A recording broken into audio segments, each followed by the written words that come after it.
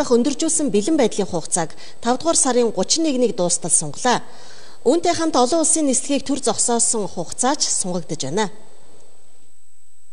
Коронавирус талдуурын нөхцөл байдал дэлхийн нийтээр улам хүндэрч байна. Хойд хөрш Орос улбаны улсад байдал ихээхэн хүндэрч 24 цагийн дотор шинэ тохиолдлын тоо нь 2896-аар нэмэгдэжээ. Америкийн нэгдсэн улсад халдварын тоо 1 сая 10 мянга болсон. Манай улсад халдварын тоо 38-д хүрсэн. Сүүлийн үед халдвар авсан хүмүүсийн дотор эхний 2 удаагийн шинжилгээгээр сөрөг гарсан ч 3 дахь удаагийн шинжилгээгээр эерэг гарч байна. Мөн 14 хоногийн дараа ч илрэх тохиолдлууд бий. 7 дахь удаагийн эрсдлийн үнэлгээ хийхэд Монгол улс вирус тарах маш өндөр эрсдэлтэй гэж гарсан байна. За энэ гадаадаас эх орондоо иргэж байгаа иргэдийн тоо бол байнга нэмэгдэж байгаа.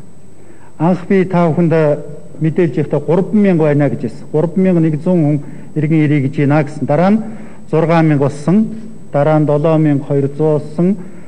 Одоо 9890 болчихж байгаа. Ингээд 100000 гараа явж байгаа. Тэгэхээр байнга нэмэгдэж байна. Их иргэдээ бол татан авчирч байгаа.